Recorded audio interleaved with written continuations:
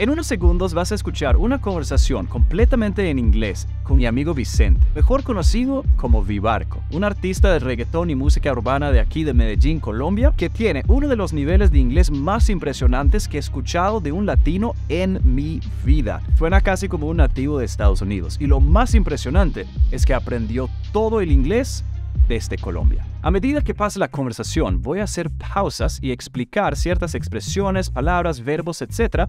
para que tú los puedas aprender también. Entonces, lo único que tienes que hacer es sit back, relax and enjoy, como decimos en inglés. Relájate y disfruta. Si no entiendes muy bien inglés todavía, no te preocupes. Vas a tener la opción de activar subtítulos, tanto en inglés como en español, como tú prefieras, pero mi recomendación es trata de desafiarte un poco. Inicia sin subtítulos o colocando subtítulos en inglés, y si hay alguna parte de la conversación que no entiendes, puedes rebobinar y colocar los subtítulos en español. Si te gusta el video, por favor, ayúdame con un like y suscríbete al canal para que no pierdas videos o clases que saco en el futuro, pero más importante es porque ese like, esa suscripción ayuda algo enormemente a que el video tenga más alcance, que alcance más latinos que necesitan aprender inglés. Con tu simple like y suscripción ayudas a mí también hacia mi visión de un Latinoamérica donde no hay una sola persona que no hable inglés fluido y que todo el mundo tiene las mismas oportunidades para crecer en la vida. Yo soy Cale Anders, tu coach de inglés y tu sueco favorito.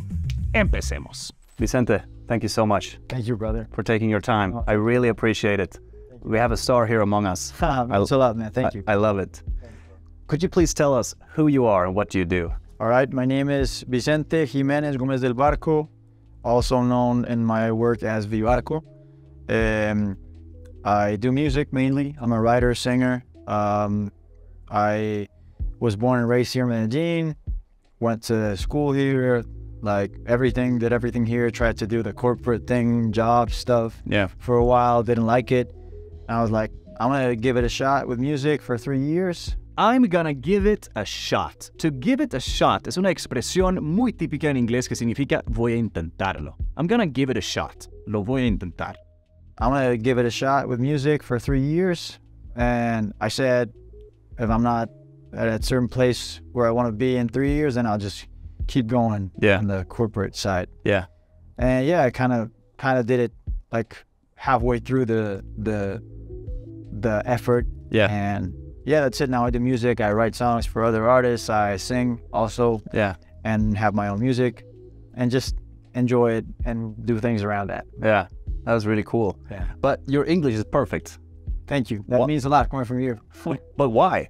I don't know, man. You know what? I was an only child. I was an only child. Si tú eres un only child, significa que eres el único hijo de tus papás. Él decía, I was an only child. Yo fui hijo único de mis papás. I was an only child, and I spent a lot of my time watching movies. Yeah. And as a child, you never lived in the U.S. or something like that? Well, not at the point where that would have changed something. I was like probably, well, no, maybe it did. Like 5 or 6. When I was 5 or 6, my dad spent 8 months there for work. Yeah. And I went to like a daycare there. So maybe that helped a little bit. But I think it's more imitation. You know, if I have something since like when I was born is a musician's ear. Yeah. And it's always been really good for imitating. Yeah. I learned how to sing imitating, like listening to radio and trying to replicate what I heard. Yeah. And that's mainly the reason, I think, because I've been surrounded by friends. I ended up graduating from a bilingual school, and most of my friends don't have, like, they have a very thick accent. Yeah. And they had the same training and the same study as I did. But I think that the ear of imitating somebody, that's what kind of like helped me eliminate the accent. Yeah. That's really interesting. So you basically never lived abroad as a teenager. No, never. Well, I lived in Denmark. But that was later. Yeah, I was like 20, 21. Yeah, you already spoke fluent English at that time. Yeah. So you basically learned all your English in Colombia. Yeah, everything was here in Medellín. That's really impressive. Watching movies, actually, I think. Yeah. Imitating the characters and everything. I love movies. They're like really my passion, even above music. Yeah. So I think that was the main reason. Yeah. ¿Ves cómo es un tema recurrente que todos los que he invitado Siempre la clave para su aprendizaje es ese interés genuino en consumir contenido en inglés, películas, música, series, videojuegos, todas esas cosas. Entonces, si simplemente tienes ese mismo interés en algún tipo de contenido en inglés, ya has hecho la mitad del trabajo, porque con ese consumo diario vas a aprender muchísimo más de lo que crees, como dice Vicente aquí. Watching movies, actually, I think, Yeah. imitating the characters and everything. I love movies. They're like really my passion, even above music. Yeah. So I think that was the main reason. Yeah. Did you have like any challenges when you learned English? Like any difficulties, any frustrations? Well, I don't. You know, the thing is, it's crazy because I never thought of learning English. I never thought of learning English. Thought es el pasado del verbo think, pensar. Yo nunca pensé en aprender inglés. O sea, él estaba consumiendo inglés sin pensar en aprender inglés. Estaba consumiendo por interés, por gusto. Y eso creo que es gran clave. I never thought of learning English. To me, it was never like, oh, I'm gonna learn English. Yeah. It was just so. I think my parents also were like, oh, let's play the movies in English. Yeah. See if she tries to understand it. As Yeah. a kid, you don't think you're learning. You're just like trying to understand stuff. Exactly. So I had some courses and some lessons, and of course it was tough getting to know the cultural side of it. Yeah. That's been the great challenge for me, and it still is, because I don't want to just like know how to speak English. I also want to know. I also wanna know. Escucha como en inglés casual, cotidiano, decimos I also wanna en lugar de want to. I don't want to just like know how to speak English. I also want to know like the cultural connotations of it, like where do you speak certain words or how do people talk. I always think about that, and it's very curious to me. I love English, man. I love languages and trying to understand how people see it. You have a certain curiosity for the language. Exactly. A lot. I think that's key. I think that's really important. I think that's key. Key significa la llave, pero también la clave. Entonces, I think that's key significa yo creo que eso es clave. Exactly. A lot. I think that's key. I think that's really important. Yeah, I always try to think. A teacher once told me, you're never bilingual until you think in that language. Yeah. And I always try to think in English too, and also think about how people hear the words from things that I understand in Spanish. Like, does this word sound particular to a certain region of the United States? Yeah. Or does it sound old? Does it sound, like you're trying to be cool? Does it sound old? Does it sound like you're trying to be cool? Suena viejo. Suena como si estuvieras tratando de ser cool. Does it? Es la estructura gramatical que usamos cuando hacemos preguntas. Y usamos does en lugar de do cuando hablamos del sujeto he, she o it. Aquí él no está preguntando, do I sound old? Do you sound old? Does he sound old? Does she sound old? Sino, does it sound old? Suena viejo o suena antiguo, no actualizado. Does it sound old? Does it sound, like you're trying to be cool? Exactly. I always think of that, and that's been the hardest part for me to learn. Yeah. That has been the hardest part for me to learn. Eso ha sido la parte más difícil para mí aprender. And that's been the hardest part for me to learn. Yeah.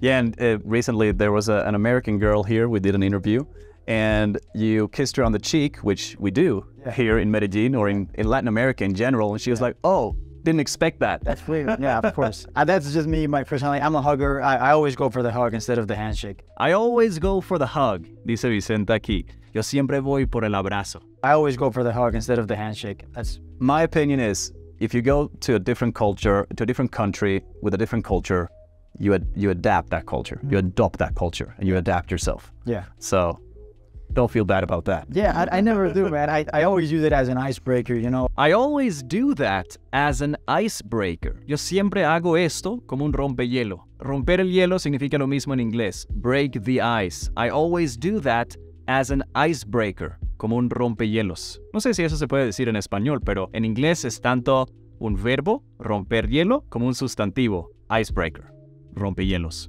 I always use it as an icebreaker, I know some countries, of course, they're more formal and everything, and I try to read the room. I try to read the room. Me encanta como Vicente es tan fluido y tan bueno en inglés que utiliza muchas expresiones muy típicas de nativos. I try to read the room. Yo trato de leer el cuarto. o leer la habitación. Es la traducción literal, pero significa yo trato de leer la gente, yo trato de analizar la gente y adaptar la forma en que hablo basado en mi interpretación del grupo. I try to read the room before going somewhere, but I always try to go for the hug, and I'm just like, I feel it's a great icebreaker, and also like an introduction card, you know, like from my personality. I'm always trying to be friendly with people.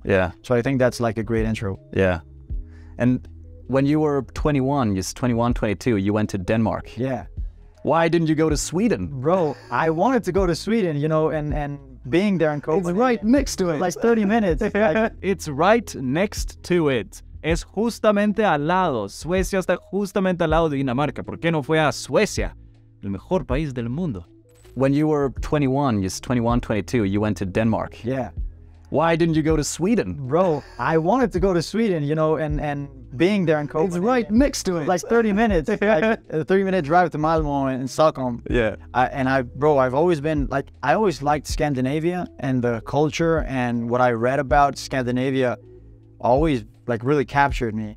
And I was in between going to Australia and Copenhagen. I was in between going to Australia and Copenhagen. Yo estaba entre ir a Australia y Copenhagen. I was in between. Expresión muy típica en inglés. I was in between going to Australia and Copenhagen, and I read this article where Scandinavian people are the happiest people in the world, and I'm like, I need to learn how to be happy. Because I wasn't happy at that time. I was going through a rough patch. I went through a rough patch. Rough significa bruto, áspero, tosco, desigual. Y patch puede significar parte o pieza. Y la explicación rough patch significa una mala racha, un mal tiempo. Yo sufrí por momentos difíciles. I went through a rough patch in my life. Yo sufrí por momentos difíciles en mi vida. Muy avanzado su inglés aquí, me encanta. Y no es impresionante que el único tiempo que ha vivido afuera de Colombia fue como medio año en Copenhague, en Dinamarca, como intercambio en la universidad. No está bien cool que logró ese nivel de inglés desde Colombia. I wasn't happy at that time. I was going through a rough patch. I didn't know what to do with my life. I kind of like music, but I was scared of doing music. Taking the risk. Yeah, I didn't think that was going to give me a job. To me, the transition from high school to university was really rough, man. I don't know. I just didn't enjoy it as people usually do. So I'm like, fuck it. Let's go to Copenhagen and see what's up. And I loved it, man. It really changed my life, getting to know the people there, the culture. Aquí estoy notando un error de Vicente y creo que es el único error que él comete aquí en toda la entrevista. Y es muy típico que ustedes latinos dicen culture o poor en lugar de culture y poor. Es una diferencia muy sutil en pronunciación. Culture. El sonido se produce desde aquí. Culture. Poor. En lugar de culture y poor. Culture. Poor. Getting to know the people there, the culture. I can't wait to go back. I want to spend like a period of my life in Scandinavia. You should come visit. Definitely. Do you think that is something that is that something that you recommend to other Latin Americans to travel? Absolutely. And engage in, interact with different cultures? And anybody, especially people here in Medellin, we're very cliquey, like you need to know certain people, and we're very closed off. I try to kind of break that off. I try to break that off, or I try to break out of that. Yo trato de liberarme o salir un poquito de esa burbuja que suele haber en tu ciudad natal. I try to kind of break that off. Because, bro, Medellin is amazing. And you can spend your whole life in Medellin and grow and be happy. But we sometimes kind of fall in thinking it's the only place in the world. It becomes like a bubble. A bubble, una burbuja. A bubble. Palabra chistosa. Bubble. It becomes like a bubble. And it's good. It's good if you want to think that, but bro, once you start traveling, and you know what's beautiful about traveling as a paisa, the more I travel, the more I love Medellin. I see all the good stuff that you don't find in other places. Exactly. There's amazing things that you see when you travel, but some things are very simple, like details like coffee, walking, weather, and you take that for granted if you don't leave Medellin. Exactly. To take something for granted es una expresión muy típica en inglés que significa dar algo por hecho o darlo por sentado. Entonces él está hablando de que muchas cosas de Medellín, el clima, la calidez de las personas, es algo que mucha gente de aquí dan por sentado, dan por hecho y que no vuelven a apreciar de verdad hasta cuando salgan de su país y conocen otras culturas. You take that for granted if you don't leave Medellín. Exactly. So, yeah, I absolutely recommend it. Any Danish cultural traits that you've adopted, or anything that you like about the Danish people? Or I love everything about the Danish. The design, for starters. The people are... We have pretty cool design in Sweden too, by the way. No, all Scandinavia, man. It's crazy. The people and Scandinavians have... I don't know if this is a like Scandinavia thing or just a Denmark thing. They have this saying where it's the two best friends a Danish person has is the two first people he met. I think that's beautiful. It's true. They're very loyal people, and they're just like nice and smart. Yeah. And yeah, I love the hygge. You know, the hygge culture. I think it's amazing. The hygge culture in Denmark. La cultura hygge en Dinamarca. Es una cultura que tienen en Dinamarca que es muy chévere, que es la cultura de igualdad y del bienestar de la gente. Es una cultura muy inclusiva. Es muy fácil hacer amigos en Dinamarca. Si estás considerando mudarte a un país en Europa, por ejemplo, Dinamarca es una gran recomendación. Aunque soy sueco y amo Suecia con todo mi corazón, pero Dinamarca, Copenhague sobre todo, es un lugar espectacular. I love the hygge. You know, the hygge culture. I think it's amazing. Yeah. Yeah, man, I love everything. Yeah. It's true. Some of my best friends, I've known them since I was 3 years old. Yeah. They're still my best friends today. Yeah. It's pretty cool. Yeah. I think that's pretty cool. Yeah. Okay. I want to continue with the game.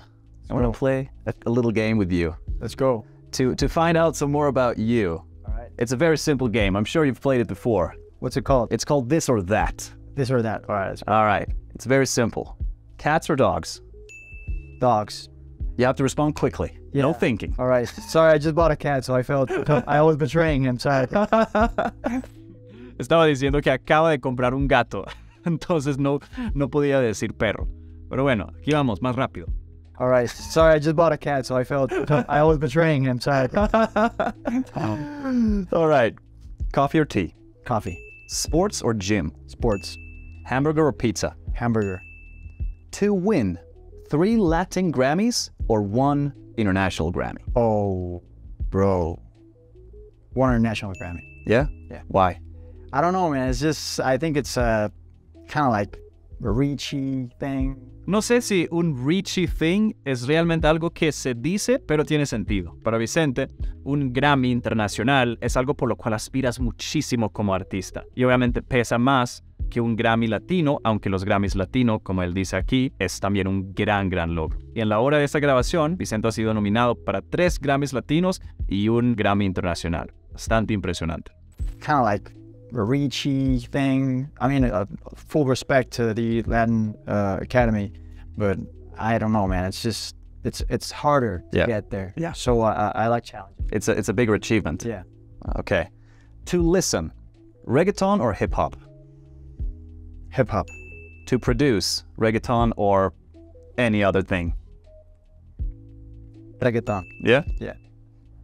Nice. Yeah, I like it. I love reggaeton too. I love it. I wouldn't do it as a job if I didn't love it. Yeah. I wouldn't do it as a job if I didn't love it. Esta es una estructura gramatical muy avanzada, el condicional. I wouldn't do it as a job, or I wouldn't have it as a job if I didn't love it. No lo tuviera como trabajo si no lo habría amado. I wouldn't do it as a job if I didn't love it. Yeah. I remember the first time I listened to reggaeton. I was gonna go on an exchange year in Mexico, 2016, and for some reason in Sweden, I studied at the university, and I was living in these dorms. Dorms es una palabra que significa una residencia universitaria, unos cuartos, apartamentos súper chiquitos, muy pegados con los otros apartamentos de otros estudiantes, barato y muy cerca a las clases. I was living in these dorms, and my neighbor was Mexican. Okay. And he actually came from that same university that I was going to, in Monterrey, the north of Mexico. Okay. And he gave me all the tips and advice for my trip there. And he's like, you're gonna listen to a lot of reggaeton. And I'm like, what the hell's reggaeton? And he put it on Spotify, and I listened to it, and I'm like, this is too slow. Like, how can people dance to this? How long ago was that? That was 7 years ago. All right. Yeah. Yeah, so like 2015. 2015. Yeah. Exactly. All right, cool. It was so slow. It's crazy because in Medellín, like, reggaeton was like popping. Reggaeton was popping. Me encanta cómo habla Vicente. Tiene una vibra muy chévere cuando habla. Cuando algo es popping, significa que algo está muy de moda, algo está muy popular en ese mismo momento. It's popping. The reggaeton was popping in 2015. El reggaeton estaba muy de moda en 2015, cuando estaba arrancando y ganando fama aquí en Medellín. Reggaeton was like popping from like 2008. Yeah. So it had been a while. Yeah. But that's cool, man, because sometimes, you know, we have this saying, like, when you don't have the tum-ka the dembow, when you don't have it in songs, Latinos don't know what to do with it. Yeah. You know, we don't know how to dance to it. Yeah. And it's the other way around with Europeans and Americans. Yes. Like, when they have the reggaeton, the tumpa, they don't also know what to do. Yeah, it's extremely embarrassing. The first time I danced with a Latina, I was like, is this for real? And she came up like this with a butt, like dancing like this. I was like, is this a joke or is this for real? If it's for real, I'm staying here forever. Yes, bro, exactly. I think that's one of the success of reggaeton, man. Yeah. All right, next question. Latinas or Europeans? Oh, man, Latinas. I mean, it's not an easy one for me because I love beautiful women from all over the world, of course. I have a girlfriend, I'm committed, and she's Latina, so... But she kind of looks European, though. Kind of looks European, right? But I like the Latina's personality because they're nice. They're very supportive and they're kind of spicy, you know. Yeah. They're kind of spicy. Son picantes o picosas las latinas, ¿no? Por eso le gusta. A mí también. They're kind of spicy, you know. Yeah. So I kind of found a good mixture. I love that. Yeah. So then the next question is going to be easy. Predictability or excitement? Oh, bro, you know, I've learned to love predictability as an artist because, bro, I have so much instability in my job and my career that I've learned how to love predictability. Yeah. That's a really good answer. Yeah. Painful truth or comforting lie? Painful truth all the way. Yeah? Yeah. That's a deep one. Yeah. Tits or ass? Ass. I love it, man. We went from so deep to so shallow. I love it. I've planned this out carefully. Yeah, I know what you're doing. And you responded what? Ass. Yeah? Yes, please. Thank you. Loud or quiet? Quiet. Top or bottom? Top. All right, we'll put Vicente's number down here in the description. For your girl. No, I'm just kidding. No, he's taken. No, don't do that, yeah. Last question. Cale or Duolingo? Cale, bro. All the way. I love it. All the way, bro. Thank you so much, man. I really appreciate it. It was a lot of fun, man. Really I appreciate it. hope a lot of people enjoy this. Thank you.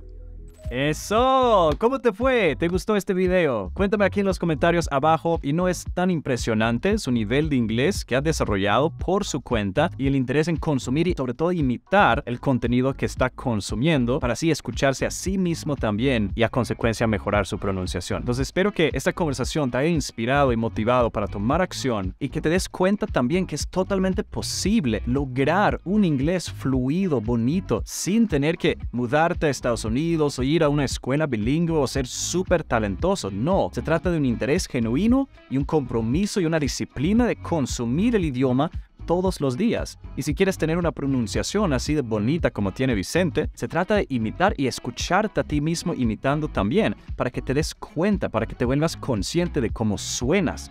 Y así a consecuencia, tu cerebro te ayuda a corregir los grandes errores que tienes en la pronunciación. Me encanta. Es un ejemplo perfecto de cómo realmente funciona el aprendizaje de idiomas y espero que te haya motivado. Por favor, si te gustó el video, regálame un like, suscríbete aquí al canal para que no pierdas más videos en el futuro, pero más que todo para ayudarme a mí hacia mi visión de un Latinoamérica donde no hay una sola persona que no hable inglés y que todo el mundo tiene las mismas posibilidades de crecer en la vida, y por eso te agradezco muchísimo.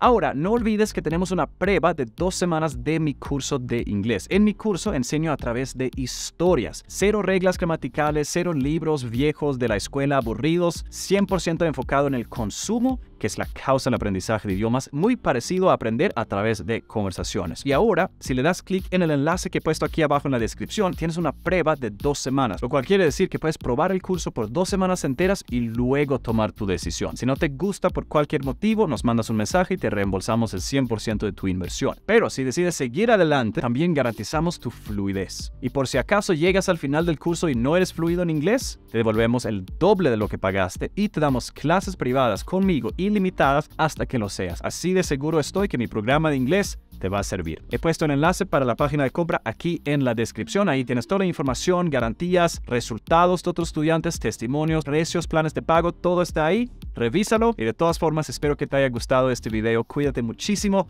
y nos vemos en los siguientes. Chao.